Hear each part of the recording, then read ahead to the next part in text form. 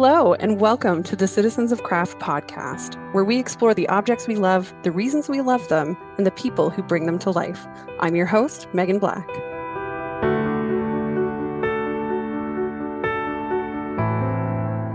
In my job as the director of the Canadian Crafts Federation, I have the absolute honor of meeting craftspeople from across Canada and beyond who dedicate their lives to the creation of artistic, skillful, and captivating objects.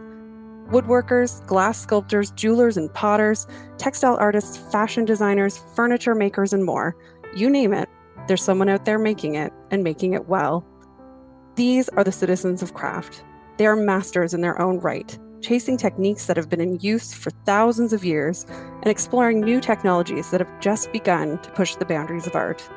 They create objects with meaning, history, and purpose, rejecting the mass-manufactured lifestyle of our time to capture something more authentic, something that fascinates, something that matters, something that tells the story of who we are.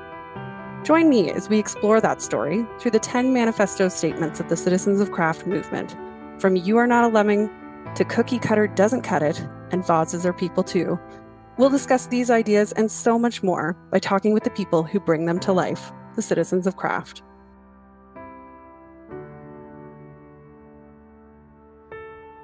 All right, so hello and welcome to the 2018 finale of the Citizens of Craft podcast. As we head toward the end of the year, we are proud of the conversations that we've held so far, and we hope that you've enjoyed them as much as we have. We want to hear from you, so stay tuned to the end of this episode where we will give you information on how to share your thoughts with us. With your support, we can make sure that this conversation continues. Now, speaking of conversation, I'm delighted to welcome our two finale guests. Both are mixed media artists in their own right who spend a significant amount of time on community development. And that, essentially, is the focus of today's episode, where we will address the Citizens of Craft manifesto statement. While we all march to different drums, we move together. Calling in from way up north in Sturgeon Falls, Ontario, we're welcoming Clayton Windatt, a Métis non-binary multimedia visual artist, writer, and filmmaker. Clayton is also the executive director of the Aboriginal Curatorial Collective, an organization that advocates, activates, and engages with Canadian and international Indigenous curators, critics, and artists. Welcome, Clayton. Hi, thanks for having me. Calling in from yet another rural destination, this time in Sussex, New Brunswick, we are joined by Peter Powning, a craft artist well-versed in ceramics, glass, metal, photography, and public art. Peter is a national treasure, winner of the coveted Governor General's Visual Arts Award, the Sadie Bronfman Award, which is the highest recognition for a craft artist in Canada. He was also recently involved in the development and launch of ACTS, the Arts and Culture Center of Sussex. So welcome to you as well, Peter. Nice to be here. I am thrilled that we are able to bring you both together for this episode, because I know how hard you've both worked to benefit the craft community at large. You've had a big impact on the sector, both in your home regions and on the national community, and yet you're both based in very small rural communities on a regular basis. So why don't we start today's conversation with a little description of where you are right now. So describe your immediate surroundings, where you're calling in from today, and then also your local community. How does the place that you work from affect what you do? So let's start with Clayton Windatt first. So today I'm calling in from home. I'm sitting at my kitchen table on Coburn Road, which is just outside of Garden Village, which is one of the main community areas for Nipissing First Nation in the Nipissing district. Technically, my house is in Sturgeon Falls, which is part of West Nipissing. So I also work out of an office in North Bay, and I just happen to be working from home today. But it really gives me critical distance being able to work on a national level, but not be immersed in an extremely active local art scene. So, I mean, there's lots of really good stuff that happens in Sturgeon Falls and North Bay. And but I try not to become overly involved, because that would be committing a high amount to the local, where meanwhile I have to work across the country on an active basis. So if I was to, commit hundreds of hours a month to things in this region, it'd be very hard to argue that I'm still able to have that critical distance and work across the entire country and at times outside of Canada as well. Mm-hmm. And that I can certainly understand based on my similar experience at the Canadian Crafts Federation, being based in Fredericton, New Brunswick, wanting to be involved in the community, but also knowing how much time and effort it takes to really represent the country as a whole. And Peter Powning, give us a description of where you are right now, the community that you live in, and how that affects what you do. Right. Well, I am sitting in the new Axe Ceramic Center that is completely equipped and almost ready to go, but still smells like plaster dust. And it's a 16-kilometer drive. It was a 16-kilometer drive in from my home and studio in Markhamville through light snow. This Sussex is a regional community center. It serves about 30,000 people that would consider Sussex their center, but within 100 kilometer radius, there are 500,000 people, which, considering the population of New Brunswick is about 750,000, is pretty good. Where I live affects me deeply. We moved to where we still live almost 50 years ago now. And our idea was that we were going to be self-sufficient. And we were pretty quickly disabused of that idea. And at that point, we didn't really consider too much what community was going to mean. But it's become to mean almost everything, really. The community itself, our little community, is very unusually tight. We have a parade with 30 people in the parade and 5 people watching because the population is 37 people. And I spend a lot of time outdoors in the woods and stuff. And my work in life is imbued with being outdoors, but also connected to different communities, local, regional, national, international. But my resting place, my center, is Markhamville. Wow. So you're both coming from small rural communities, but you're definitely reaching out beyond all of those things. And I think really everything that you do as artists and as community advocates and where you're doing it from really fits well into the manifesto statement for today's episode, which, as I said before, is, well, we all march to different drums, we move together. You value how each maker's unique expression bonds us as a richer community. So what were your initial thoughts when you first heard that manifesto statement, and how does it resonate with you? Let's go to Clayton first.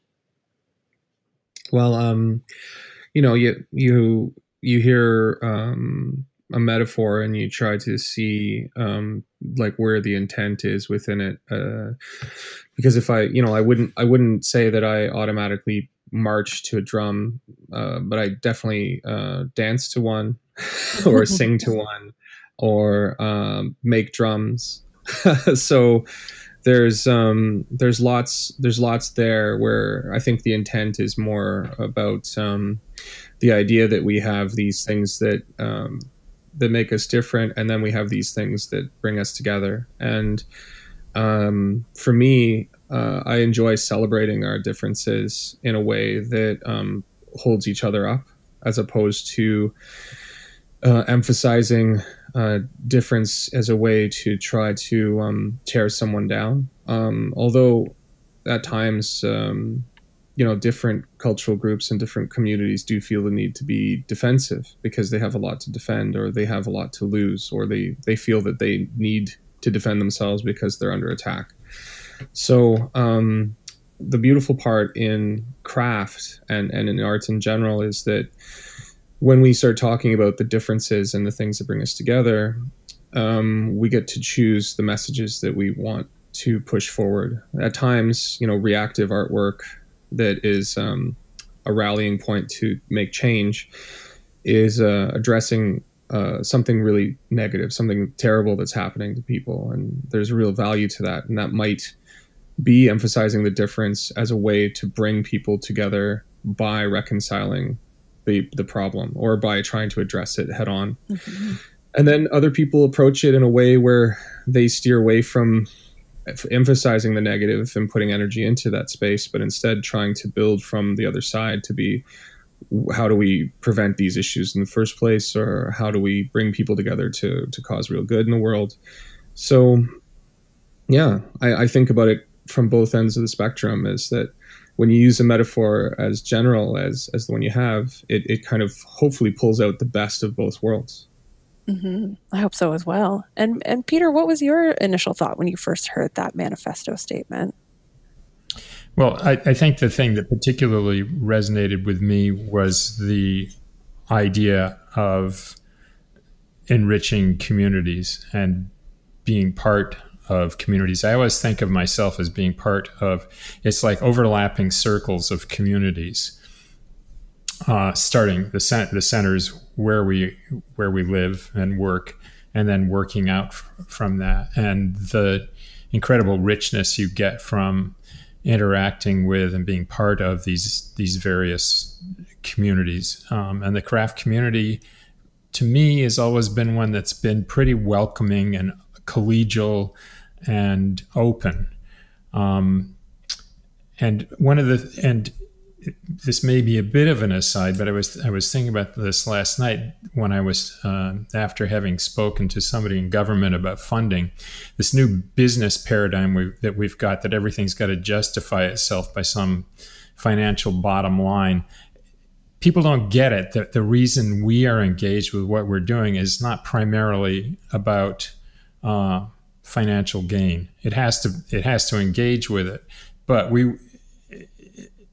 I'd be a dentist if I was interested in making a lot of money. I'd still get to play with tools and, shape things. But anyway, I don't want to go too far down that one. But it's one of those things that I think that artists in general and craftspeople in general bring to a community a different point of view that isn't just about money. We're really about enhancing community, reflecting the community back to itself. And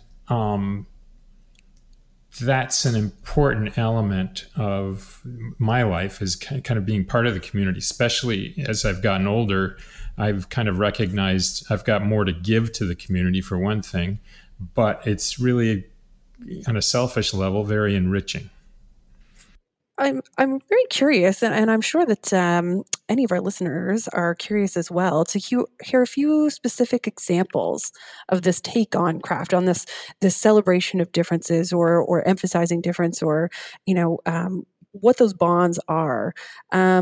Seeing some of that in action. So how have you seen community development happen through craft, whether it's to heal or to grow or to break down barriers, whether it's language barriers or cultural barriers or socioeconomic barriers? There's so many barriers that we face in what is really an interconnected world.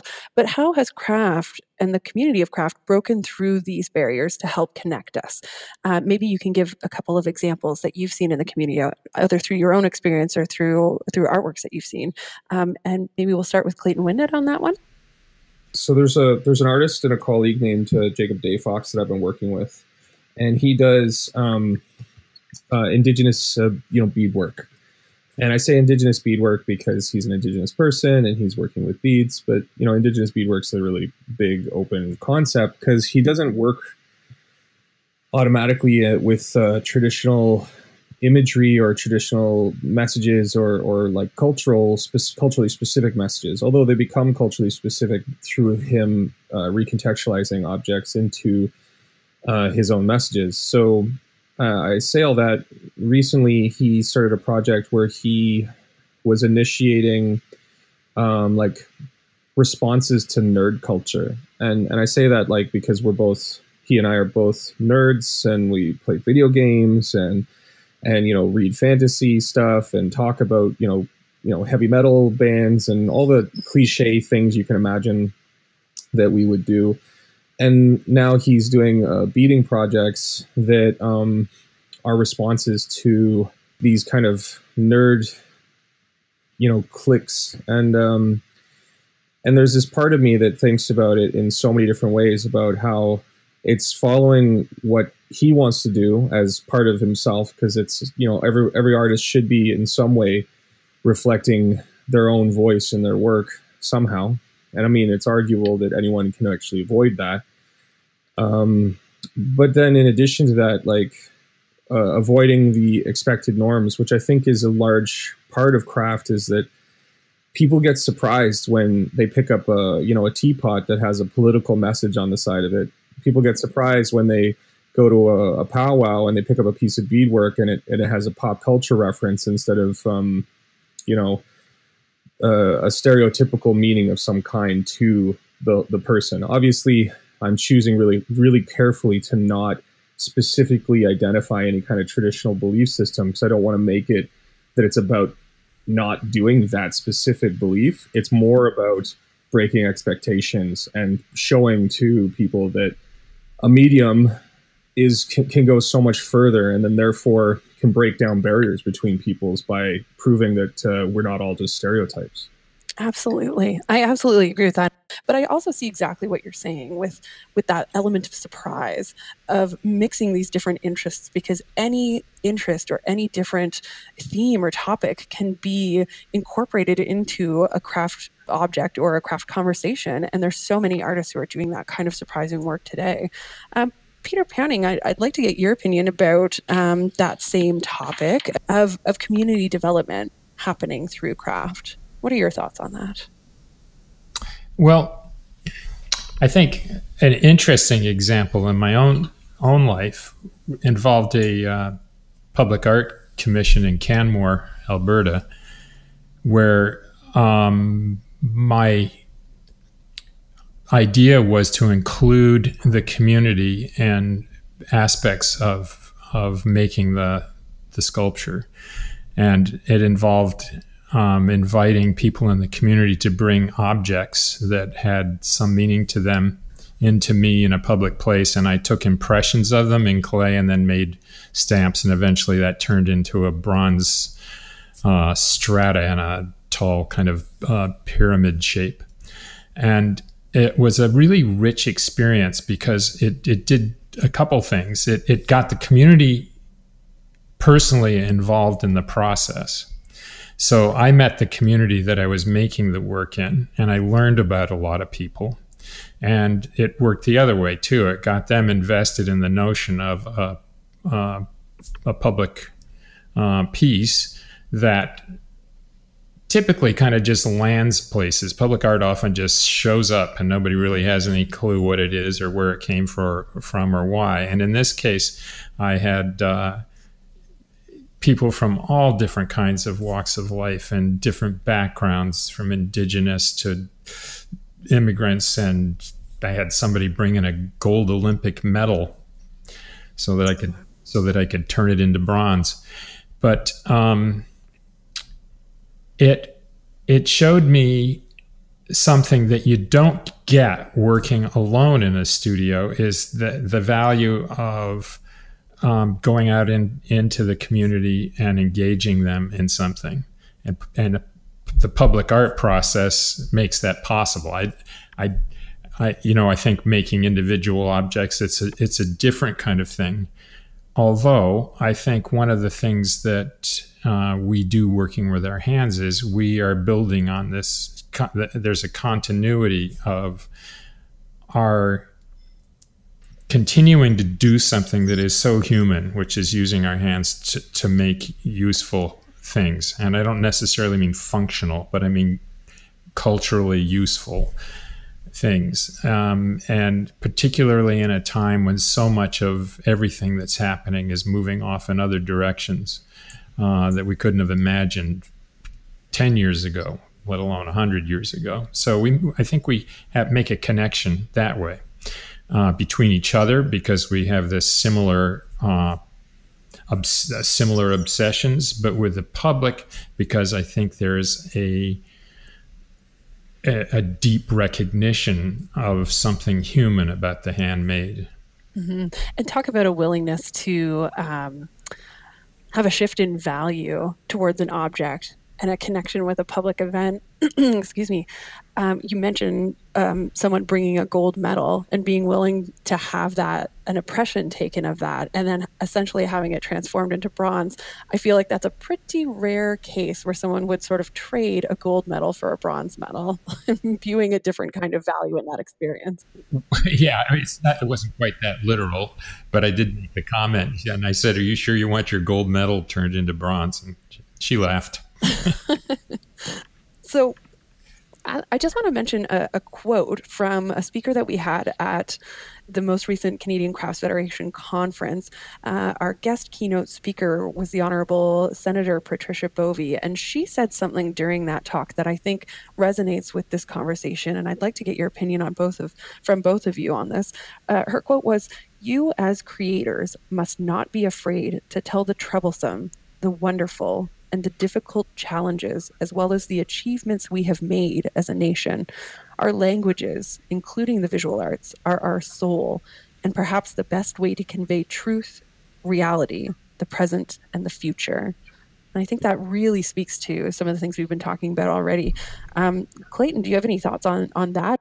I really do believe that that Canada as a country, because of the way things are set up, and there is so much public discourse in regards to different issues, that this country has the ability to shift its image towards the celebration of that discourse. So, as opposed to emphasizing again the things that that drive us apart, that the country itself could be very proud of the fact that when there is something that people maybe feel is unjust or that is causing harm, that instead of silencing those voices, that those voices can come forward and be heard, and that the issues can be addressed. I know that in many instances, issues aren't addressed, or that they haven't been addressed, and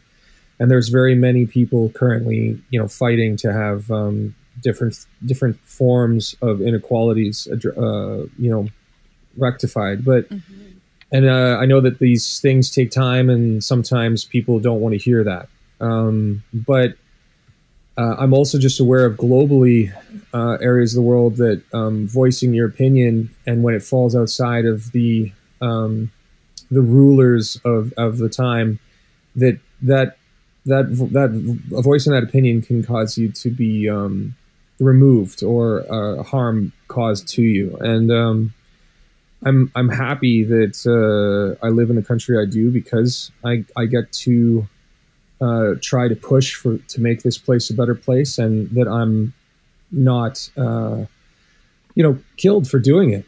So there's so much in that statement that the senator has made that could be explored. I do think that the art scene in general, especially craft, has the responsibility to try to address issues that are really big issues. You've got a large audience and a large group of people committed to craft as a cause. These are the issues we all need to be addressing. It's not always going to be beautiful, although really ugly messages can often make really beautiful art. Absolutely. And I think art is a way for people to tap into some of those really difficult truths, or those complicated conversations. People aren't always great at having those one-on-one, but if you have a filter like the arts, it's a way for people to approach those conversations, to shock them into having those conversations. I think is an important thing for us to consider as a way to communicate with each other in a friendly way, even if it's difficult. Peter, what are your thoughts on that? I think that, the objects we make can be openings for allowing conversations to happen that might not happen otherwise. But beyond that, one of the things that's been really important in my life is the fact that I'm independently employed. I don't have to answer to anyone from an employment point of view. So it has freed me to be able to engage with people and the community in a way that I might have been fearful to do otherwise, particularly in rural areas where being the nail that stands up can be difficult. So I think that that's something that people in the arts in general are more freed to do, partly because of the nature of people who tend to engage with the arts, because so much of it's about expression. And I think that because of our relative independence of mind and to some extent independence from employers, that we're freer to speak up and speak truth to power and raise issues. And it seems like we're frequently ahead of the curve in terms of seeing what the problems are and calling them out. So let's shift a little bit. Well, we're already getting pretty personal. We're getting into a conversation that is very much about the personal and the meaningful.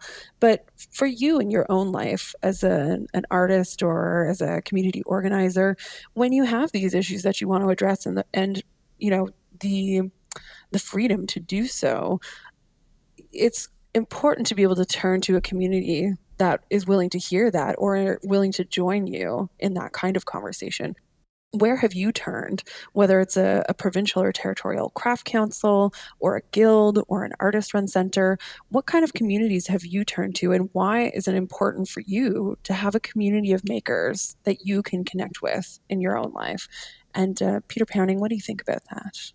Okay, there are a couple of things there. First of all, in terms of what I was just speaking about and being, kind of an activist. I'm an activist, let's face it, environmentally particularly, but also in the arts. Environmentally, that's one of my overlapping communities. It isn't that I go to the New Brunswick the craft MB meetings to talk about those, although that may happen behind the scenes. But for me, the community of makers is that kind of almost like an emotional support group. It's people that I can go to that I feel totally comfortable with and understand that they understand the conditions of living that life. And that can be kind of the place you can go to recharge and get centered. I think that's one of the strong values of communities of artists, and being able to be in touch with them. And Clayton, you actually worked in an artist-run center. That was one of the first places that you started your professional field within. What are the kind of communities that you feel that you've been able to lean on, perhaps, throughout the development of your career? I mean, I definitely agree with Peter about the idea of having like a dedicated place or group of people to sort of call your sort of safe haven, and a place where you can go to make work or to just be with people making, and then therefore sort of recharge. I feel like that's a very important thing that we all have to have, and some people are very lucky and they live in that space and make from that place on a daily basis. And I hope to one day be in that situation myself. I started in the arts as a designer, and then went back to school because I wasn't really enjoying being a designer.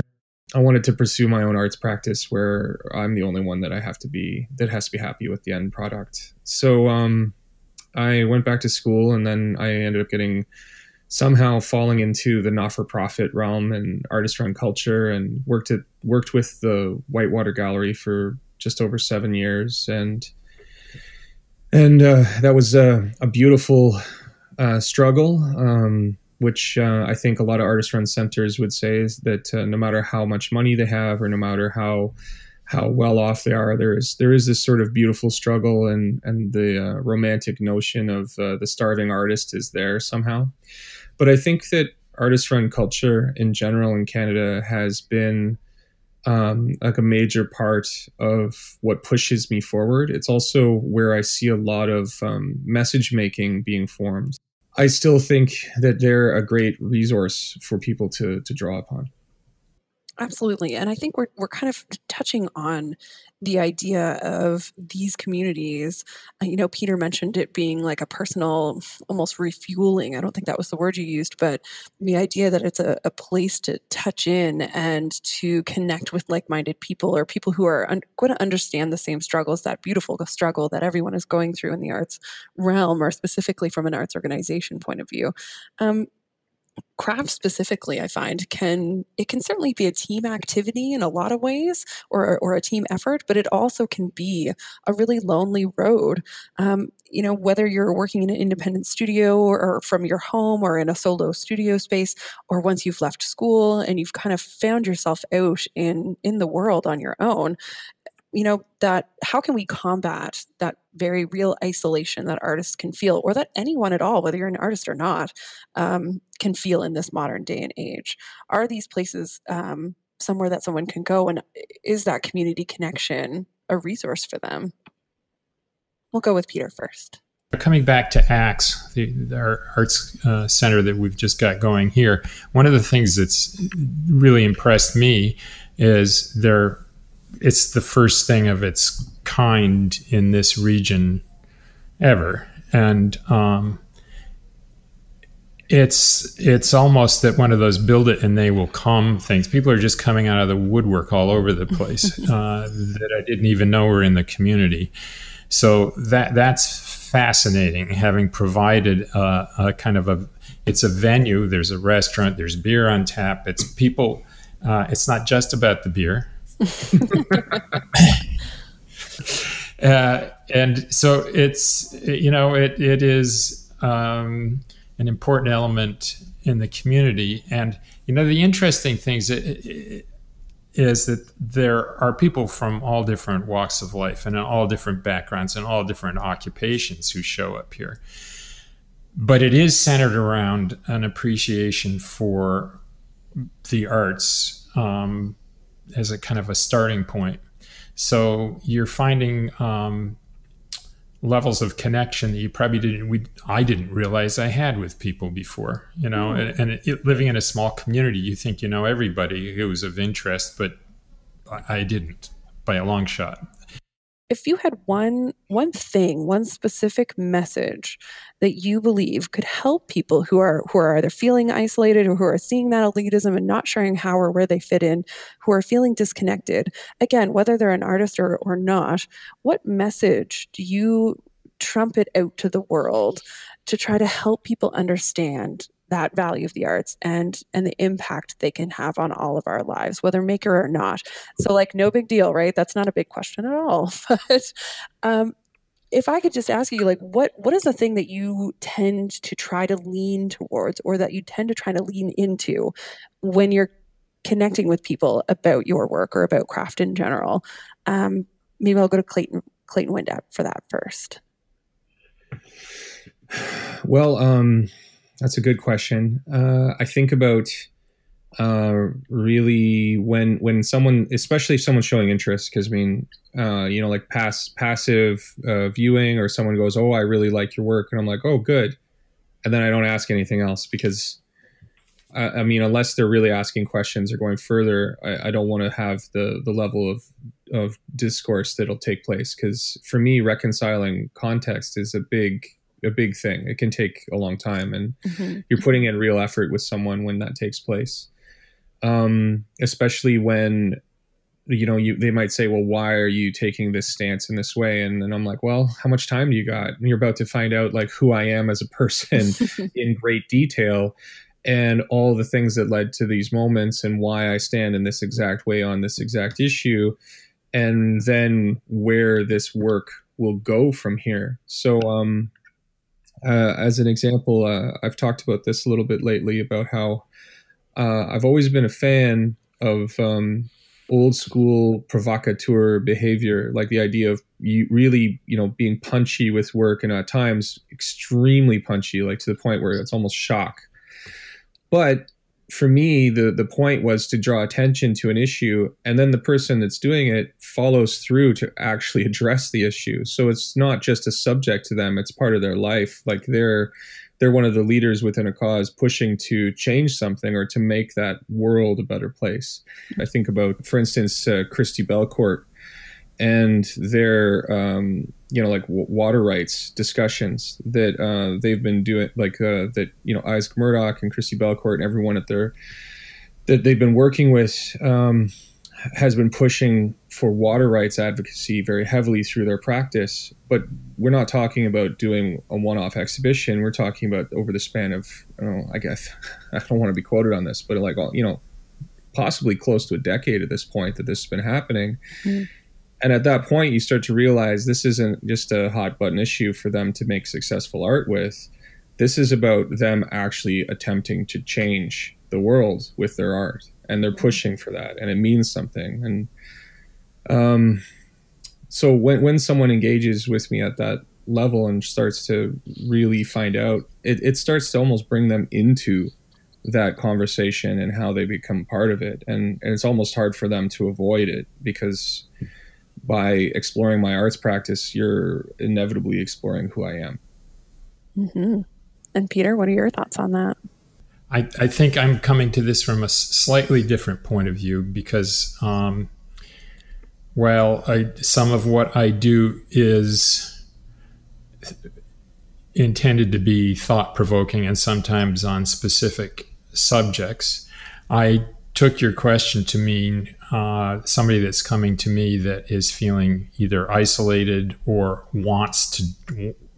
has creative impulses or obsessions, and they don't know what to do with them. Mm-hmm. So rather than in reaction to my work and what I think and what I say, I'm thinking about the role I've played a lot as kind of a mentor or a guide, or just somebody that turns somebody in the right in a direction. So, and I have these conversations all the time. And generally speaking, I think they need to talk to people and get involved in their community.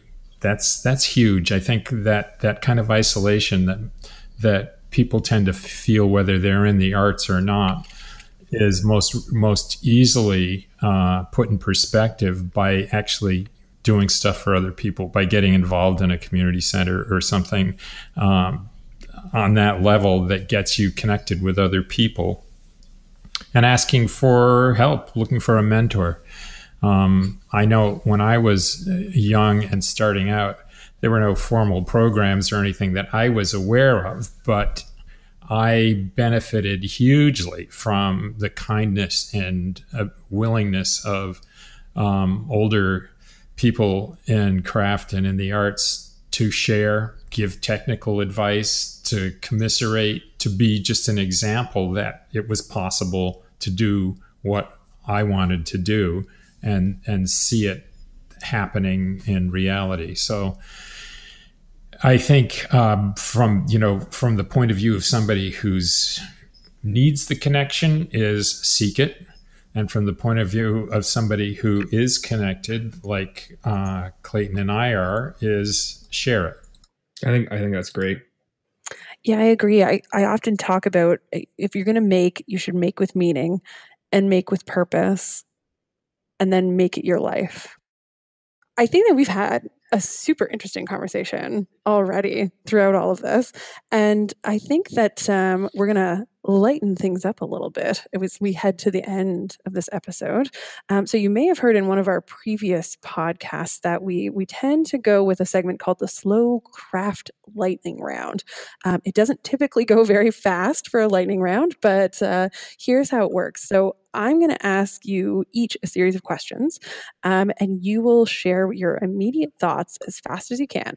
So we're going to start with Peter first, and then we'll go on to Clayton. And if you can just follow up immediately after, then we will go ahead with these questions. So are you ready? Ready as I'll ever be. Yeah.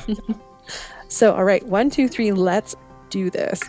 What is your favorite gallery? Axe Gallery.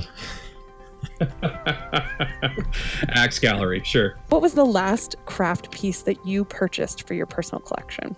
I always tried to trade. I commissioned a handmade pocket knife that is less than 1 inch in length from a man named Stephen Crump. Lovely. Where did you study? Everywhere.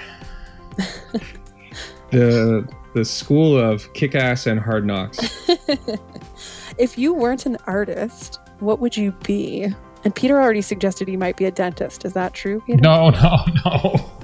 So, Peter, what would you be? I don't think there's anything else I could be. Then I don't think I'm suited for anything else. And Clayton? A cab driver during the day and a vigilante superhero during the evening. You're not already? Not yet. So what is your greatest weakness and your greatest strength, Peter? Overconfidence. And your greatest strength?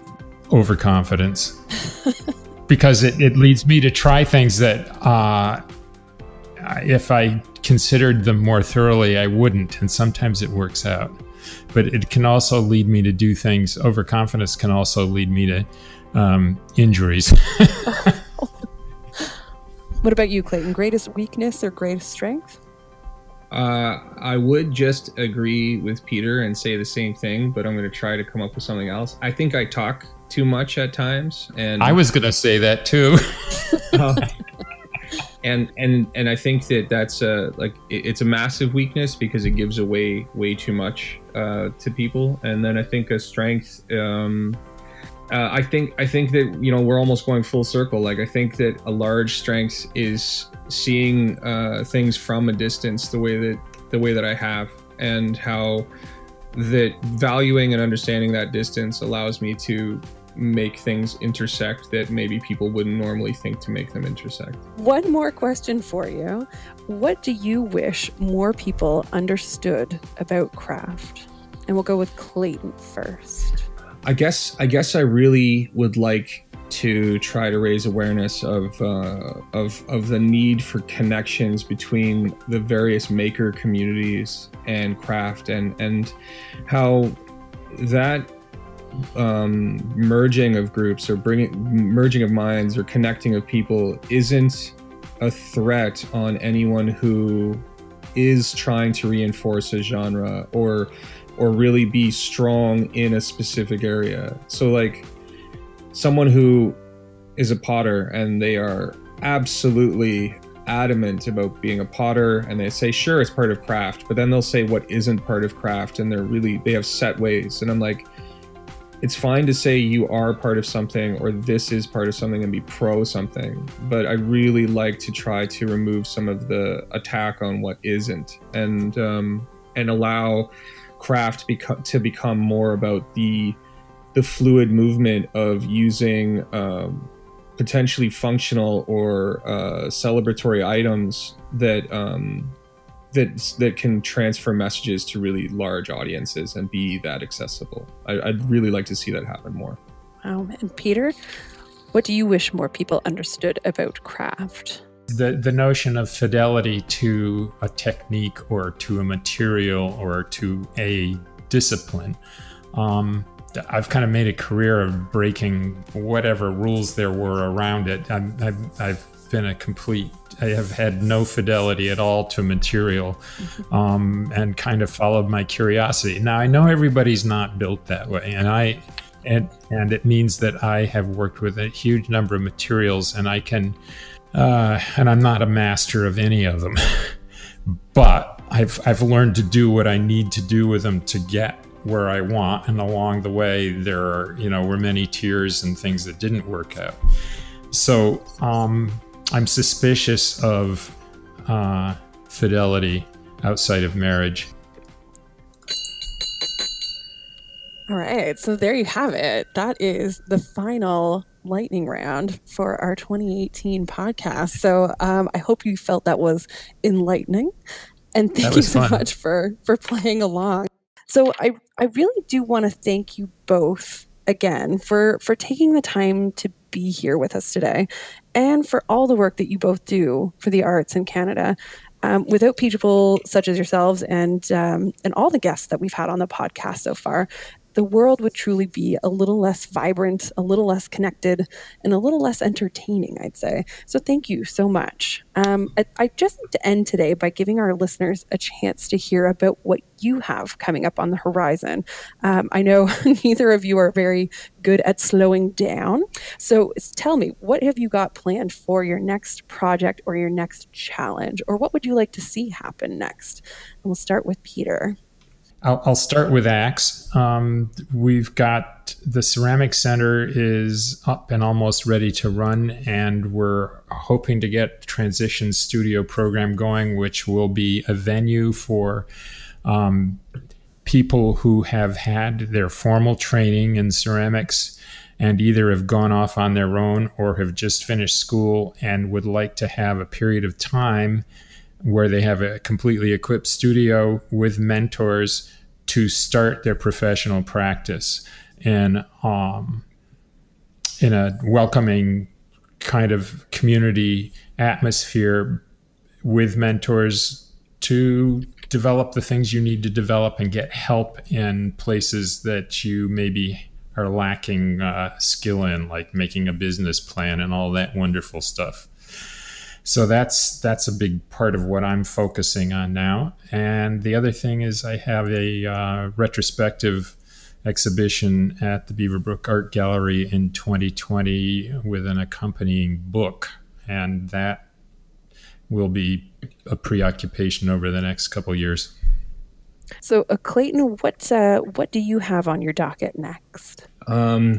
So outside of all of the wonderful arts administrative led actions, my personal practice, I'm developing a collective, which is a curatorial exhibition and an installation-based installation. So I'll be curating and the artist with a group of people where we are.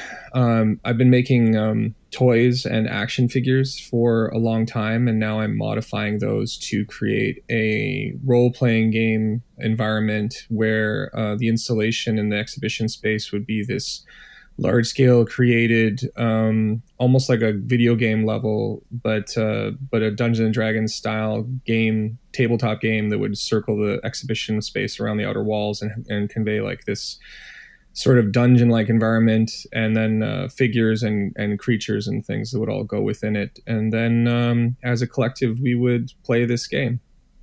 That sounds fascinating, and I definitely want in on that game.